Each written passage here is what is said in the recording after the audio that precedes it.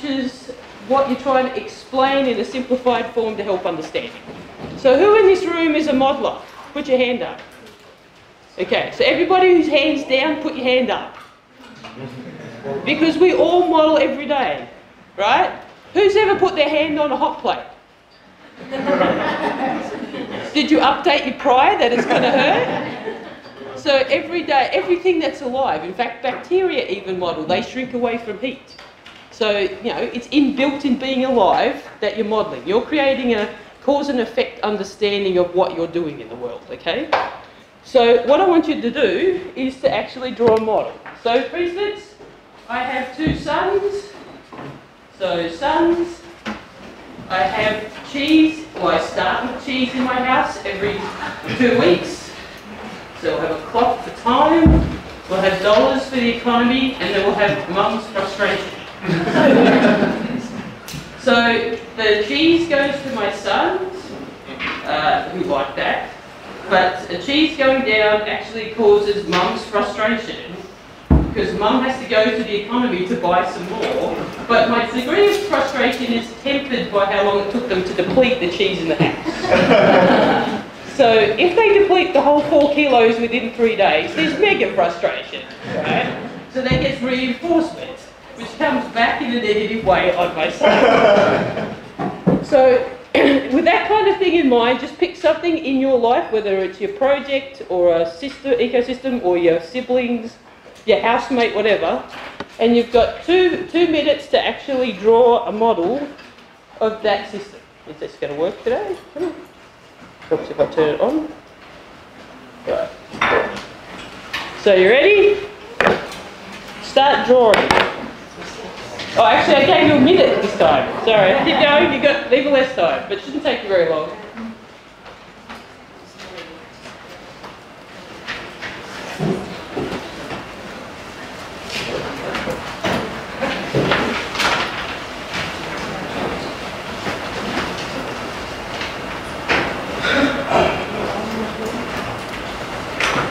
You will have time to refine it later, so don't panic. Just try and get the basics down.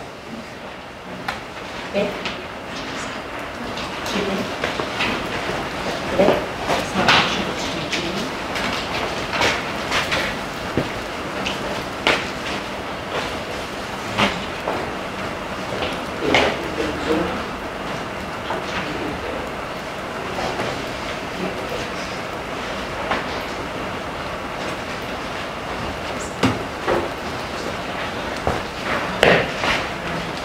Okay, time's up. We will revisit this through the course of the lecture, so you'll have more time to perfect it, and I'm going to put them up on the wall afterwards. So there's a guy back in 1966 formalised the concept of the different kinds of models that you can have and what you're trying to balance inside those models. So here's a guy called Richard Levins, and basically you've got, use the pointer instead of risking my neck falling off the stage. So you've got 3 things you can have in a model. You can have precision, you can have generality, you can have realism, but you can't have all 3 at once. So if you can imagine a piece of sticky chewing gum or something, you can stretch it so far and then it breaks. And it's the same with modelling. You can't put everything in a model because then you've just got the real world and it's not very useful. Okay, so if you imagine trying to go to the dinner tonight, you know, if Chris just said, gave you a blank sheet of paper, it's like, well, as your map, you couldn't find it. If you just put a simple cross on it, you still couldn't find it. But if he gave you something where every single dog and person and car was all moving around on it, you'd just be just as lost as in the real world. You need that magic spot in the middle which gives you enough information to navigate but doesn't overwhelm you. And that's why you need to have this balance. So the different kinds of models use those 3 different properties in different ways. So mechanistic models being in precision and realism, but you need to make a new one for each process or each new location. Statistical models bring in precision and generality, so they can use the same statistical method in multiple places, but the realism is low. You can't, that's why you can't extrapolate. They don't have the internal dynamics. Qualitative models are a method that I use quite broadly, even when I'm going on to build one of these other kinds, because you can get the generality and the realism, the real components of the system. So this is a qualitative model. without necessarily, you don't have quantitative precision, but you can still understand the mechanics of what's going on. And you can, I'll talk about this later, but you can turn that into mathematics and instantaneously do a press perturbation. So see what happens if I suddenly racked up the price of cheese, how much cheese my sons would eventually get to consume. So you can combine all those things. So when you're starting a model, you pick your spot, you pick your question and what you want to do about it. So a lot of my models are spatial, so that's why I start with the location and the question. I actually do this part with the people I'm doing the modelling for. It's not a pipeline where I invent the model and take it out and say, does anyone want to use it? It's a very collaborative process right from the start. You work with people to understand what they want and what they need in the model and actually to bring their knowledge in. So this is kind of my checklist that I have my students think about when they're making a model. Again, we come from an ecological side. If you're coming from a human side, you probably have a lot more detail here and step back to a simplified ecology. But it's the major systems, the major parts of the system, how they link together, and what are the key processes that you want to represent. You don't have to represent every process, but the key ones that you want to think about. So, thinking it in that terms, with this kind of checklist in mind, so what are the key components, what are the key parts, how about you think about revising your model or continue with your model.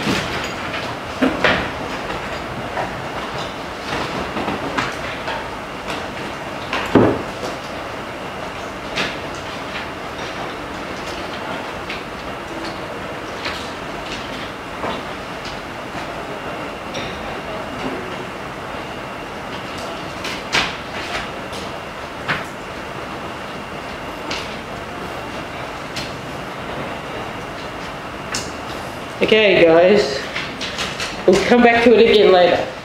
So there's different types of models as well, okay? So I have one young adult son in his early 20s and I have a teenage son, right? Both of them really want to get motorbikes. I'm not so keen on the idea. I've seen the statistics of how many people end up as organ donors if they own a motorbike. And I keep telling them that rather than keep pestering me to buy them some high-end road bike, they have perfectly good push bikes. They're not actually going to be riding the 40 kilometres into Hobart, the major city. They really only just want to go to the pub down in the local village. My youngest son doesn't realise I already know that that's where he wants to go. My oldest son is facilitating that, so that's another discussion. But they refuse. I keep telling them they don't need the high-end stuff. There's lots of different options in between. So it's the same with models. You tailor it to the situation you want. So for the IPCC, they probably do want something at this end with the number of people that are interacting to get that information. But for lots of the questions that we ask, something at this end is perfectly fine. And you're sort of drawing one of these at the present moment. So you tailor the model to the situation you're in. And there's quite a range of model types. So there's the conceptual model that we've been drawing. There's a toy model, which is a set of simple equations You know, look how much economics has been done on a fairly simple equation that I'm sure Rashid will cover. Well, Rashid showed you the formula already. Then there's ones such as fishery stock assessment models that have a really strong focus on one aspect of the system. And then there's what I was calling shuttle models, but a lady called Eva Plagani has sort of changed that name to be models of intermediate complexity. So they've got a little bit of everything, but not in huge detail. And then you get into full system models, where there's lots of aspects of both biophysical, economic and social, and they're all got their detail in about an even mix to pull it in. There's lots of sources of uncertainty in models, so I'll get this up and out there at the start. We'll touch on it later again properly. So the parameters are what we know about. So when you put a model together, the numbers that you say, like the rates, how fast you grow, how fast my sons eat cheese, those things are parameters, and they're the things that most people worry about. So you get it back from the reviewer, you haven't done a big enough sensitivity analysis. Now the problem is that that's only a small part of the question. It's also much harder when you get to complex models. So I deal with what's called whole of system models, where I do try to model everything. So from the biophysical world to the economic decisions to the social outcomes and the social behaviours, the psychology, the fishermen's all in there. So to try and do a sensitivity analysis of that would actually physically take me longer than the universe has existed. So that's not that feasible. The other aspect is that it's a non-linear process. So if I stop my model after 1 week of model time, 1 month of model time, a year of model time, I get a different answer as to the sensitivity because there's feedbacks in it. So that makes that a hard enough problem as it is. And there are solutions to that. You can just do the most pessimistic version of the world, the most optimistic version of the world, the one that you think is okay. But there's another whole branch of models that are modelling uncertainty that I touched on the other day, and that's how you put the models together. What's in the model? What's connected to what? And that's called structural uncertainty, and that's way more important, actually. There's a third type of uncertainty, and that's best dealt with scenario. So that's the long-term context that the model is sitting within. So if we think about using the IPCC as a source of information, so you've got, at the present moment, you've got the model spread. So you've got the dark line in there is effectively your parametric uncertainty. The broader orange is your structural uncertainty. It's different models come together to make what they call an ensemble. So you can see the broad range of, if I change my internal assumptions about what's linked to what's the outcome. And then this blue set of things is actually the RCP. So what are the human decisions in the world? So if we all decide we're going to do something about climate change and we invent technology to suck carbon out versus we don't give a shit and we keep going as we are, you know, that's the range of extra uncertainty. And you don't necessarily want to capture that explicitly in the model equations, but you want to change the question that you ask the model. Under these circumstances, what does the model say? Or under these circumstances, what does it say? So that's sometimes a change of parameters, sometimes a change of what you put into the model as the base conditions, but it's another set of uncertainty we need to think about. Now models span many orders of magnitude, and so I managed to mess that up, but that's a 10 to the 10. So that's 14 to 16 orders of magnitude, right? So when I first started discussing this with people about what was going into the model, they're like, what are you doing that for? And I said, because there's actually the coastal and shelf processes you care about go over 10 orders of magnitude. And they said, but you've got to answer management questions. Yeah, but that goes over 4 orders of magnitude, but I think about the guy who's got to manage the fish and the beach and then the region. So on a day-to-day basis, we always are interacting with about 4 orders of magnitude in space and time with regard to what we are doing in our daily lives and the decisions that we're making. And that's why it blows out quite quickly to cover many orders of magnitude by the time you think about all the things that influence the things that we need to be dealing with. So these are the kinds of things that I have to think about, and this is the best way of thinking about them is like cogs that are all interconnected and grinding on each other. So think of it a bit like an onion. So you've got the central part you care about, then you've got the concentric rings around that, about what influences the things I care about. Now what influences those influences, step out again. Now you don't need to always continue to put in every part of the onion, but you do need to mentally think about what are those influences? Do I need to do it? So it's a conscious decision when you're making a model is, I consciously put this thing in, but I equally consciously leave this thing out. So every time you decide to put something in, you have to make sure that you're intentionally leaving things out. Don't just do it by accident. That's where you get your nasty surprises. And believe me, no one in this room can make dumber mistakes with models that I've already made in my life.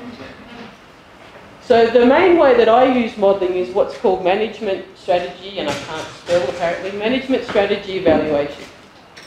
So I basically model the whole adaptive management process. So I have the biological world, so the geophysical drivers like climate and sediments, the ecological processes, the food web, the industries that exploit that, so fisheries is an example, but I do other industries as well. The social and economic decisions that condition how these people do that exploitation, but also the assessment and management process. So how do we collect information on this system? How do people make their management decisions? Then how does that decision influence how these people do things? So there's not the assumption that just having a management rule means that these guys automatically do as they're told. You allow for non-compliance, you allow for inventive ways of getting around the rules, so that you can understand everywhere that your management suggestion might actually go wrong. The best thing about being a model is that you can actually put in lots of different options about how that world works. And the reason to do that is that we don't always know, so you want to play out those different options and see if it makes a difference. But also it's a way of letting people be heard. It doesn't hurt you as a mathematician or as a scientist to actually say, okay, let's see if the way that you say the world works actually reflects what you observe. So some of the places like on Ningaloo, we actually went through this process. We had one particular old lady who still thinks that, gives me a bad name at Scrabble games. She had a very fixed vision of how the world worked, okay? So I made a little model of it and we stepped through the steps of what that meant for the number of fish in the water and the number of fish that her daughter's tackle shop would see go through.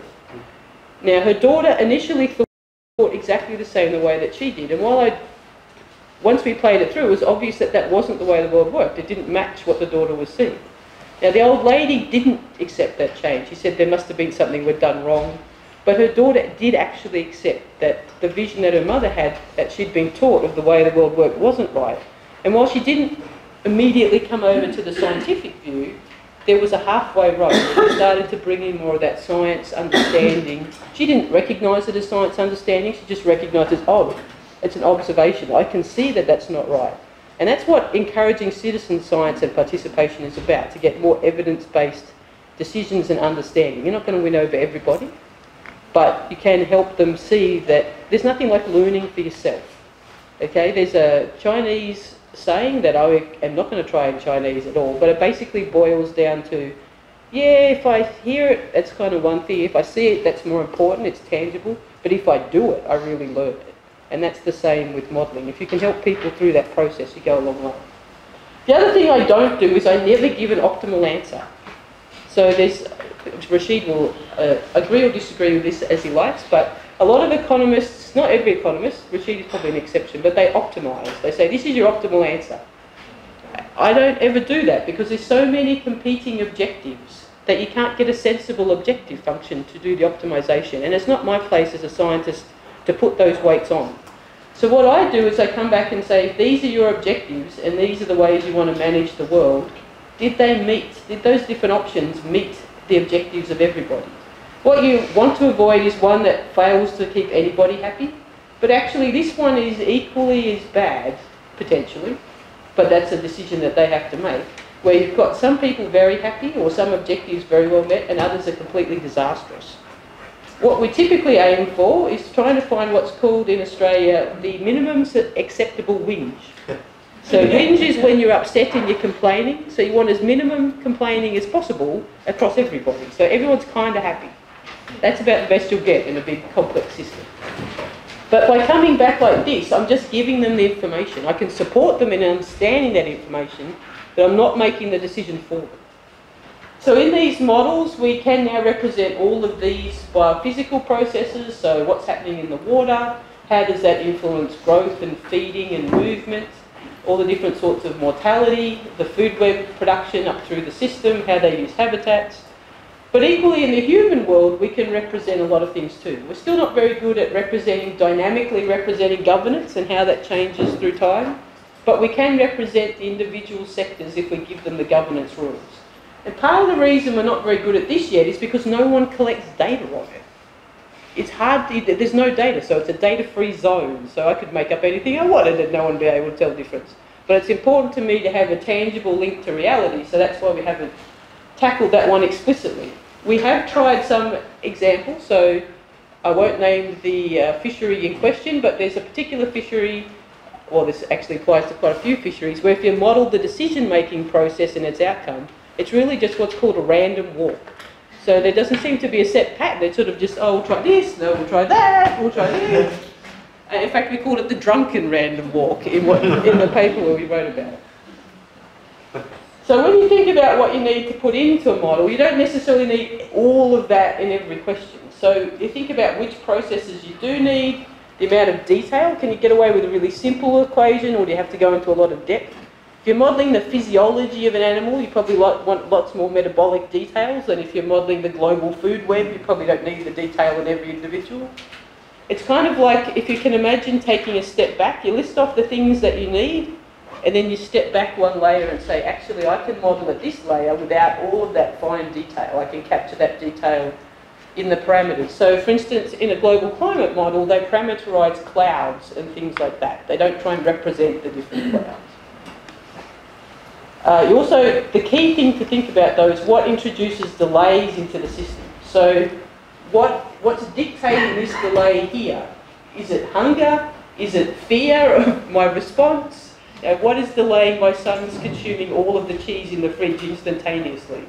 Because it's those delays that actually lead to the non-linear dynamics. So if we think about coral reef, they're not useful as habitat when they're this big. They have to grow up to be big first. And so that growth is a delay, and that's where you get your non-linear responses. The other way to get non-linear responses is with feedbacks. So when we link different parts of the world, so the biophysical world and the economic world, for instance, we often have a one-way connection. So the economics is responding to the biophysical world, but isn't having an effect on it. But once you make that two-way connection, that's when you start to see interesting dynamics, the interesting responses and changes. So we often, when we're starting a new area, do a one-way connection because it's easier, but you don't get the richness till you start to tackle the two-way part. There's also, putting in too much detail can be a problem. So this is one from Costanza and Skylar, but I found, well, I basically did this as a part of my PhD when the dinosaurs still roamed the Earth. So basically you look at how much detail you need in every dimension, how much spatial detail, how much temporal detail, how much process detail. And it's a bit like that map. If you have too little detail, it doesn't work very well. If you have too much detail, you get lost, you've got cumulative error. So being effective follows this kind of curve.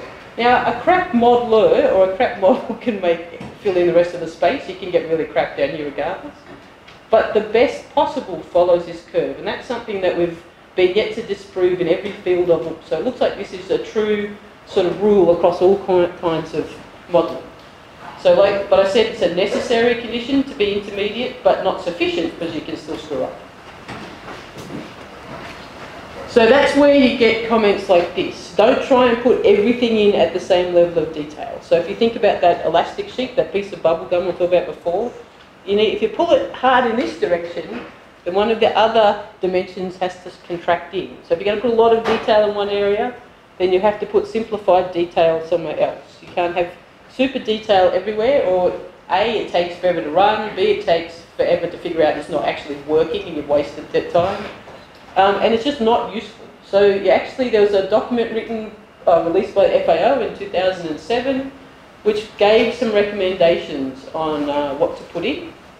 They may look like what I'm saying in this lecture, because I wrote it, with Eva Plegani and about 30 other very high-end modelers in the fisheries world. And they really do work. This is why models in fisheries are probably having more of an input to real policy change than we see in other sectors or other industries where they're not as far down that road of having evidence-based decision making. So when you're thinking about putting together an ecological model, but the same is true for human model, think about where most of the action happens and make that the focus of where you are.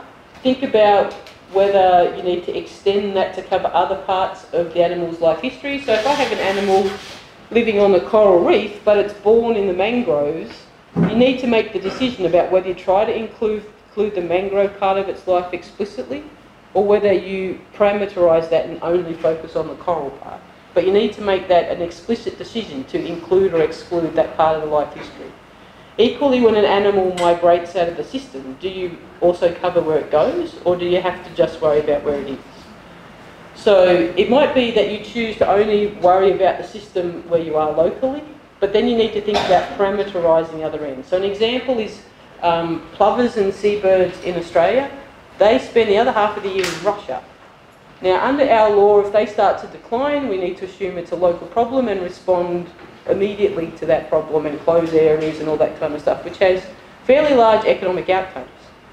And that was all written by a modeller about 35 years ago, who just assumed that the level of development in Siberia would never be to the level where it would be affecting the bird population. Now, that assumption is now wrong. They are affecting the bird population, as is climate change, and it's actually the Russian half of their life history that's collapsing. But it's the Australian law was assuming it was the Australian half and cutting off sectors. So that's where we had to rechange the assumptions and question if we needed to model the whole life history, or whether we just had to play with the parameters that represented that other part of its life. There's also the way that you represent space. So the easiest way to do it is to have a grid. Humans think on grids. We can visualise cutting the world up into nice little squares and all that kind of thing. We don't think as easily in polygons, but this is actually how the world works. The world isn't universally homogeneous. We have eddies that concentrate things. We have roundabouts where all the most insane people drive, apparently. You know, we also don't have the information on this regular grid. So this is of the Azores, and while this is a model that runs, and it runs happily, the data it uses are only from a few spots. Whereas by drawing it this way, we've captured all the major features. We've got fine little boxes where lots of action happens, and bigger boxes where you can get away with a more general representation statistically. And it also meant that we had multiple data points in every box. Now, I must admit that I started doing this kind of modelling, again, when the dinosaurs were on the Earth, because I had to try and fit a whole ecosystem model on a computer that my watch is now more powerful than. But it's actually remained a very effective way, if you can get your head around it, of actually representing space. And the physical climate world and the biogeochemical world have a halfway house, where they have a grid, but it's shaped based on the topography and stuff like that. So you can have hybrids as well. And that's important because of resolution problems. So this is an example of sea surface temperature in a global climate model with the level of error. So the more red it is, that was where there was a big error problem. Now, so they looked at an alternative grid that had nesting, more fine detail where they had the upwelling regions, or actually they could even embed finer scale models inside that bigger model grid, and they got rid of the error because it was fine scale processes just in those locations. So they would have blown out computational time to put that fine scale everywhere, and it wasn't needed. It was really only needed in these areas where the finer details mattered. So that's why you need to think about what's appropriate at every scale. Similarly, off Australia, we had a very coarse regular grid, and it produced temperature predictions like this. Build in the finer grid, particularly picking out features of upwellings, and you get the much more detail that's important for how the biology of the system works. So being sensible about what resolution you need where is actually really important. Now, in terms of time, we need to think about it the same way. So the most common model steps evenly through time, whether it's a week or a month or a year. Everything is in lockstep together. But that's not actually how the world works either. So phytoplankton and bacteria can have multiple generations in a couple of days, while fish take much longer. So you can get around that by having one big step for, I'd say, a daily step for fish, and then finer time steps for your plankton, so that you've got. It's also another cheap way that we did 20 or 30 years ago, that when you're working on the scale of an ecosystem is fine. It's called adaptive differencing. So you look in your numerical solution scheme, never to have your steps so big that you're creating numerical artefacts, but you allow that step to be whatever it needs for the current condition of the system. So sometimes I can get away with really big steps, but when there's a lot of dynamic activity happening, I have to shrink my step accordingly so I don't create numerical mathematical errors, so I don't mess up my approximation. It does mean I can get away with a lot simpler solution scheme that's computationally faster than a much more complicated scheme. And for uncertain things like food webs, you get away with a lot.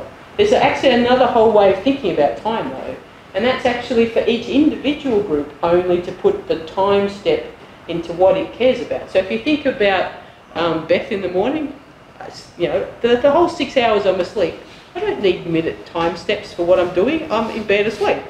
When I get up and I realise, oh shit, it is only 15 minutes till the bus gets here, there's a little bit more active participation, sprinting around the room, diving into the shower, leaving the room, remembering everything I've lost, go back to the room, come back down. You know, it's kind of you telescope that time. Or Lisa crossing the road when she realises the bus is coming. The telescoping of time becomes quite tight. But she doesn't need it for when she's just generally sitting here laughing at Beth.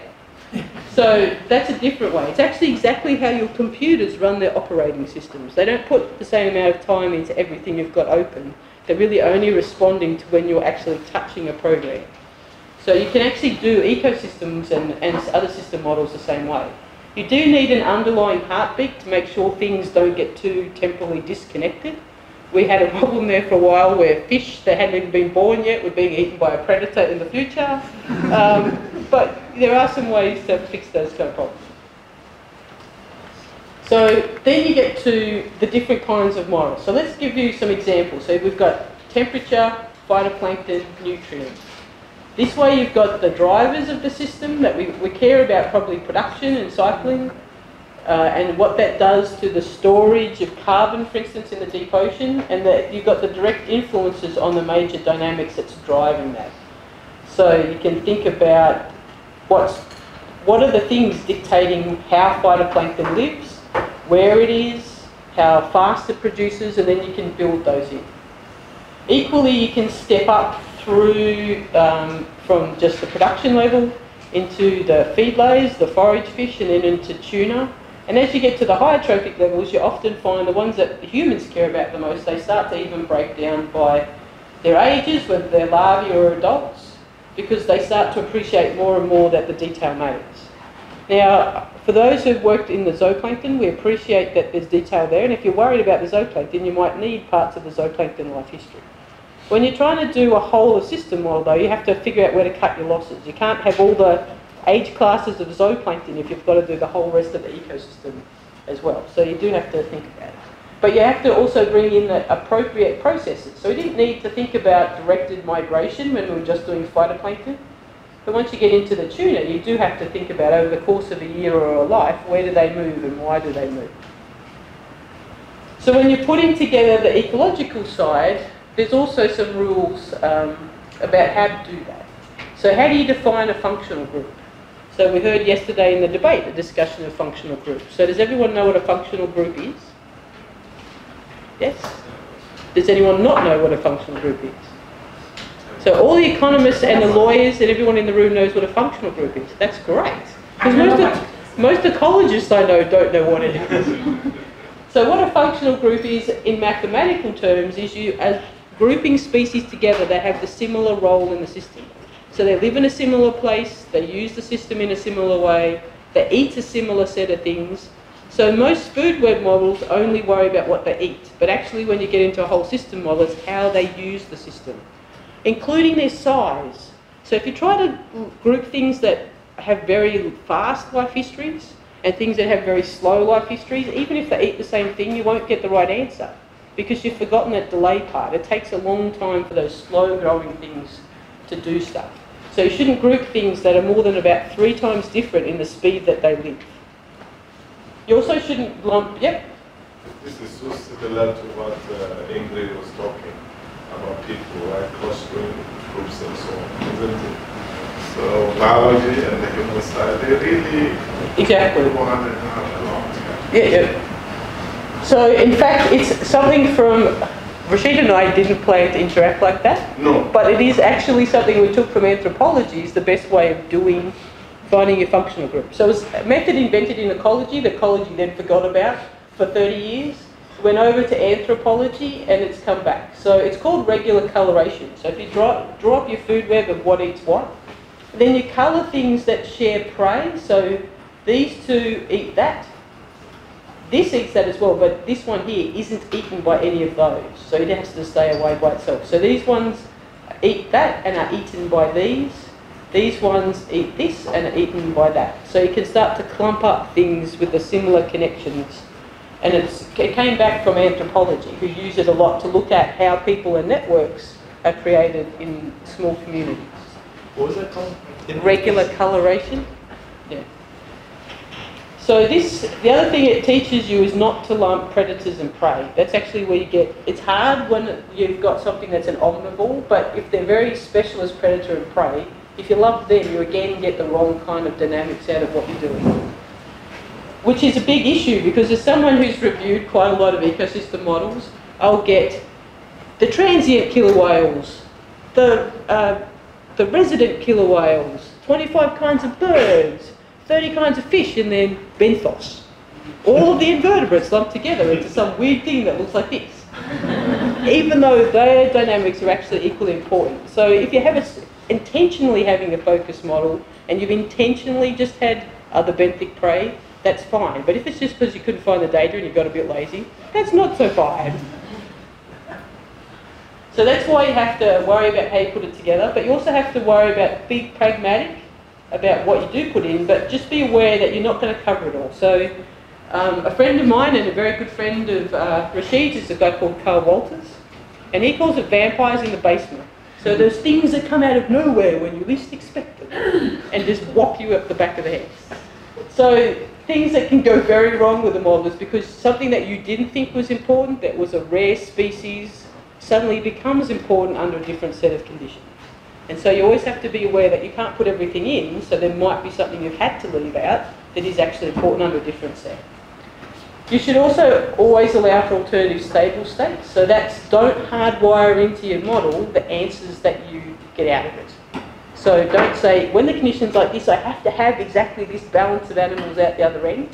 That has to come out as an emergent feature of the equations and the interactions. So those kind of shifts have to be emergent.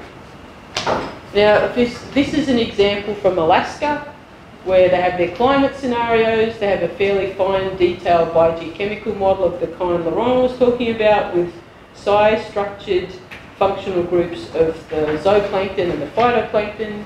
They do have a fairly simple representation of benthos, but that was intentional because it's not a big part of their system. They did break it out for the species that directly interact with the species that they care about, which is cod in this particular case.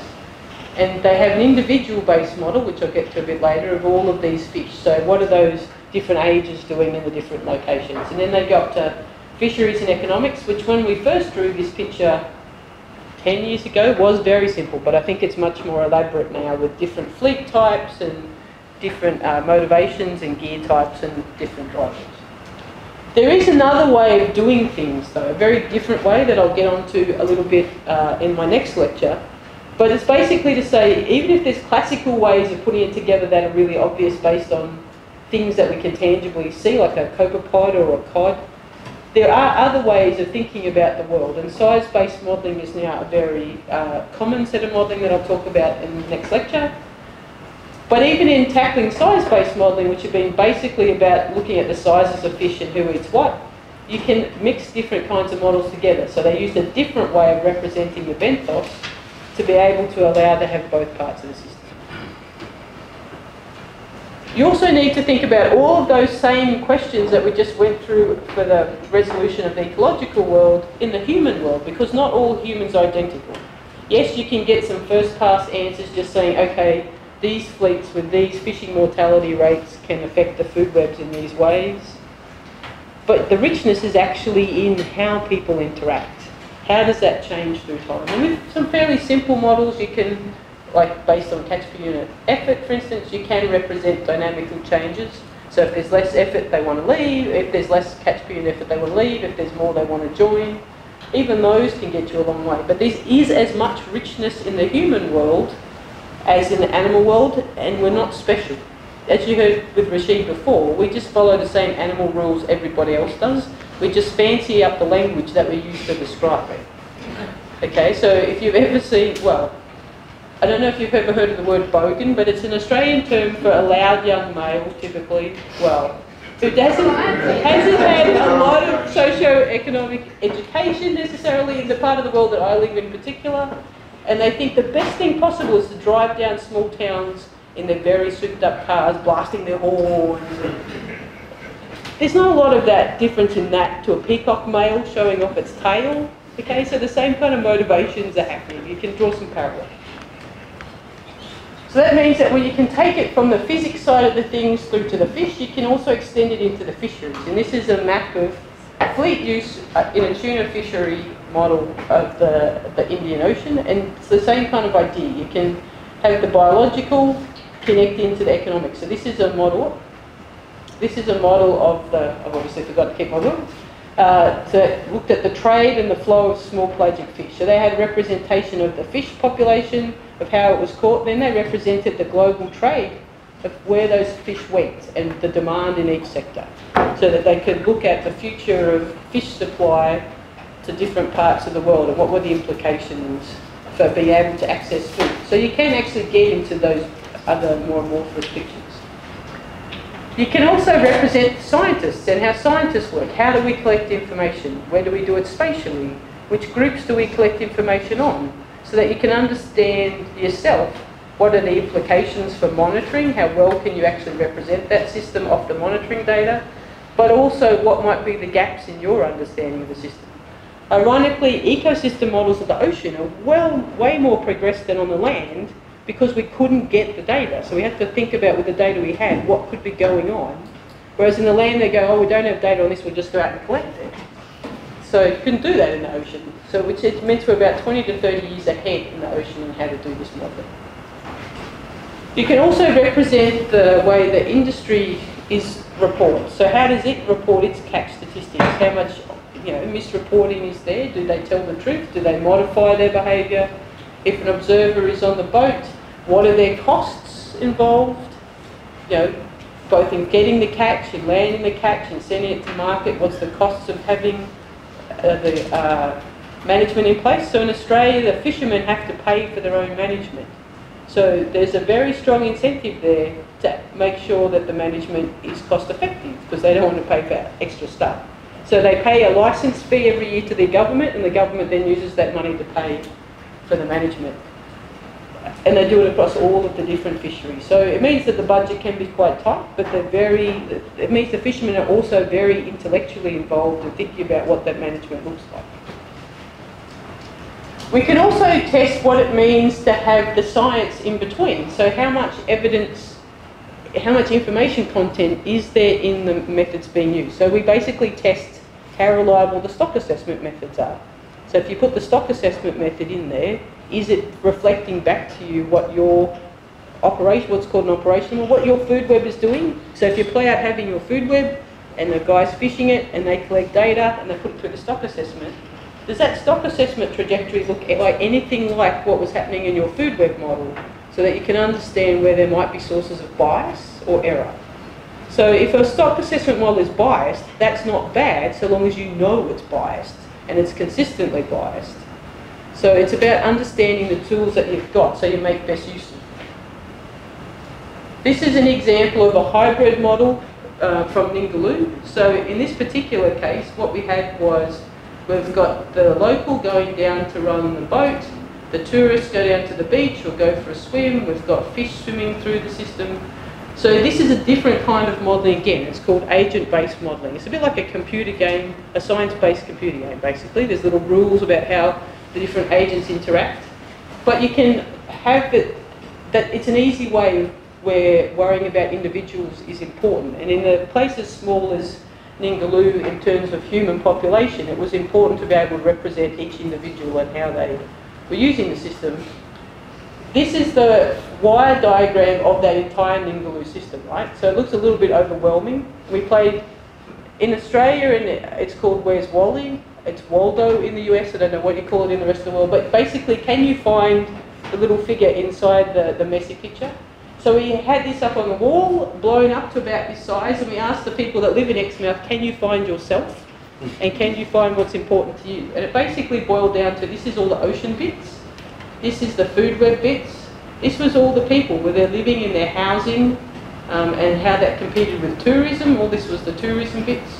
The purple bits was the management. This was their social perception, was what happening to them in their life here, making them happy or sad. This was the outside drivers, there was the economics, and then there was the tourist accommodation, which was growing to take over this, so that the locals were being more and more pressured by what the tourists were doing. So it was about understanding where the processes were, but we made that diagram by going and talking. So Chris the other day laughed at the idea of talking to nearly everybody in Exmouth and how long it would take, but that's literally what we did. You know, we went to most of the population, not everybody, but pretty much I went up there multiple times over a year and sat down with people and said, okay, help me understand, much like we just did on the paper before, how did your system work? What's important to you? What are you connected to? And sometimes that was, I never get really dressed up, but at least semi-formally dressed up, sitting with managers both in Perth and Exmouth where they're very serious and it's in a boardroom, and then there was other times where I was literally running around on a beach barefoot with an Indigenous elder, drawing in the sand with a stick, because you have to do the conversation in the way that they feel comfortable with. And he was much more comfortable getting me to experience the things that were important to him than to sit in an office. So you do need to make sure that even within one location that you touch the different ways that people communicate. So for that particular model, we crossed scales. We went from very fine scale representations put on regular grids for part of the system. So if we think about the physical world, it was represented with differential equations and statistical distributions. And then we had a meta-population model for the benthic habitats. And then we had fish schools. And then for the largest predators, we actually played out the different parts of their life at an individual level. Equally, on the human side, we had aggregate sector and input-output models for the bigger regional part of the human world. Then we had network models and demographic models for the individuals living in that world and how they used it. And then we had the impact models for how they used it and what effect that it had across to the other parts, so that you could telescope as you need. And we also used different models for different part of the life history. So for the larval stage, we used a partial differential equation model. And then we had schools of individuals and age-structured models for juvenile stages, and we were out to single adults. So you can actually telescope between the different models. So I work with, he's retired now, he finished his PhD roughly 6 months after he retired. So that's a very long PhD, as you must imagine. But we encouraged him to do his PhD because he invented this mathematics. Basically, he showed that all of the classical mathematics we learn in high school, the calculus, the differential equations, are just special cases of what's called agent-based modelling. So we often hear about individual-based modelling or agent-based modelling that follow a flow diagram of rules that I'll discuss in my next lecture, but it turns out that all mathematics sits within that kind of way of thinking about the world. So you could have a whole physics model, a whole climate model be one agent inside an agent-based model. So his PhD even made my ears bleed trying to follow all the maths, and he had to invent new areas of maths to show it. But it was one of those things where at the end of the thesis, he and I were sitting down and said, we did realise that you just proved that the universe could actually be an agent-based model, right, Randall? He goes, yeah, that was a pretty cool outcome. So thinking about inside the model, you've got the location. So this particular place, we wanted to model a part of Antarctica. We got up the bathymetry. So then, yes, we were doing it by using the polygons, so matching the polygons to the features of the system. So you had some around these features, you had some depth layering. You could have used the regular grid, we chose not to. Then we had to think about time, so we needed at least seasonal because of the influence of the Antarctic. There's also some calendar events, so things only reproduce once a year for the things that we were worried about, or once every couple of years. So we, instead of trying to do all of those events every time, sort of set up a calendar of events that will happen, get triggered as the model ticks along, and you might want to jump event to event rather than have a regular heartbeat. Then we looked at we got the bathymetry, we found the sediment and oceanography layers and fed those in. The habitat layers, which in this case was ice. Then we put in the food web. So this is it's a simplified food web of the system, but it has got the major components of production and the things that use it. Then you've got the fish groups that live in that system and how they interact with the benthos and the top predators. And then you've got the bigger transient things that move through the system as well. So the way to represent all of that was for ubiquitous things like microfauna, we just did have differential equations on a regular grid over the whole, or on that polygonal grid over the whole area. Then we had the age structure. Actually, this is the slide I didn't think I was using, but it's all right. So for each of these orange dots, they represent a different species with its own habitat preference, its own diet, and its own internal age structure. And then for these other things, where individuals were important, then we started to play out them as individuals or small groups of individuals. Now the reason to do that is, I use my kids as examples a lot, but my daughter really loves Ice Age. Okay, so that movie about the mammoth and the sloth in particular, which she thinks is like her brother's. She loves it, and in one of the movies, they interact with dodos. Okay, so the last female dodo falls over the cliff. It's kind of important that that was the last female, even if there's a lot of males left. And it's those kind of situations where the identity of of the animal or the person that's doing the action, so if it's the last female, then it matters. So where you've got small group dynamics as important, that's when you start to play it out at these finer scales. Then we also brought in the main human activities, both the past, the fisheries and the illegal fishing in the past, but also tourism, which is now major pressure in the area, all the people flooding to see Antarctica before it's not the same way anymore, ironically making it not the same way anymore. And then the on-ice science activities, which was also modifying the system. There was a bigger scale to think about as well, which was the economic drivers down there, but also the politics and how that was influencing the way the area was managed. So we had to actually model the Camelot negotiation process, because that was having a strong influence on the rules that were being put in place down there, which is captured by that, the science and the monitoring feeding into that process.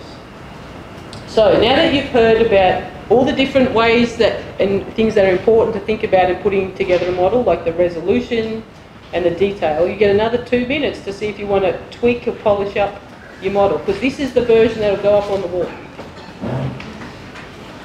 To play it out. So hopefully you're all happy with your models now. We've got about 3 more slides to the end of this one, and then we'll start talking about model types. So when you're looking at, once you've got your model and it's running, there's multiple different kinds of errors that are possible. So different shapes of errors, whether they're uniform or log normal, whether there's patchiness. What the idea of error though is that you've got an actual value and then you've got what your sample thinks it is. And the hope is that that sampling distribution actually contains the actual value. The same thing is true in models. So you've got a truth. Even observationalists don't always pop up to this, but there is always an error in getting that observation. They don't actually give you back the true answer necessarily. It'll be in the envelope of uncertainty, but there is a little bit of error there. Then you've got your prediction, and the prediction's uncertainty, and then this is the difference. So this is your predictive error. It's the difference between what you're predicting and the actual truth.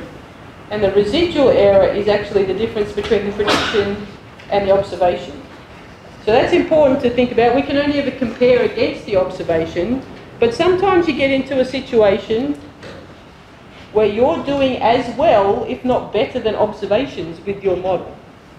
So one thing to keep in mind is you should, when your model's not doing what the observations say, check your model first to make sure you haven't made any mistakes, but if you literally can't find anything, then go check the observations. I can't tell you how many times I've been sitting there banging my head on the wall. Why is this not working? and they go look at the experimental data and there was a mistake. Or, you know, yeah, there's a whole bunch of times when the data is not actually trustworthy. So don't always assume that the model is the ultimate problem. You can actually be closer with the model than actually the observationalist can get. So, but you should always still be the biggest critic of your own model. You know all the shortcuts you took to get it to work. So you should always be the one that's the most critical about it. So to sum up everything we've said so far, there's lots of, you need to define your system, you need to identify the links in the system, whether they're one-way or two-way. You need to think about how much you want to resolve, which bits you're intentionally leaving out, what you need to worry about, and whether you can actually mimic the real world. So what you want to do is a bit like a Turing test for models. Is the model creating a dynamic that's believable like the real world? Or is it such a cartoon that it's giving you insights, but it's not maybe delivering on what you need? So that's kind of the ultimate test. Is it actually providing the kind of information that's useful? Okay.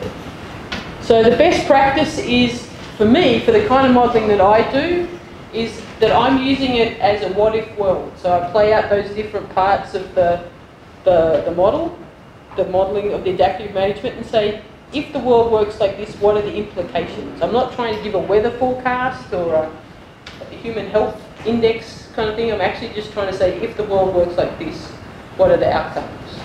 So I can think and play. We actually learn the most as adults, particularly in the developed Western world. They get very serious, and yeah, every time I say, bring you Lego, for instance, to help people think, initially there's a lot of resistance. And then you can get spark their inner child. People learn most when they're playing.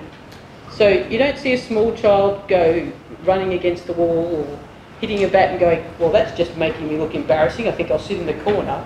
They're more likely to laugh with each other. And that's that coordination, that exploration. You need to trigger that if you're really going to use models to their most. You do need to identify some anchor points. So I want the world to be looking at this kind of question, but allow that to be some drift so that you can get the flexibility and the dynamic change that's actually an important part of systems. But basically the biggest message is there's no one right model, there's no one right way of doing the world. Try lots of different options. The more the merrier. That diversity is really important when you're doing modelling. So what you want a world, you don't want to try and have everything in one world, you want to have lots of different ways of thinking about the world. Because the truth is the intersection of independent lies. So the guy at the start, Richard Levins, that's what he said. And Pablo Picasso effectively said the same thing. By looking at the world through our simplified models, which are lies, they're not the exact world, by getting all of those to align, we can get insights we wouldn't get any other way. Okay.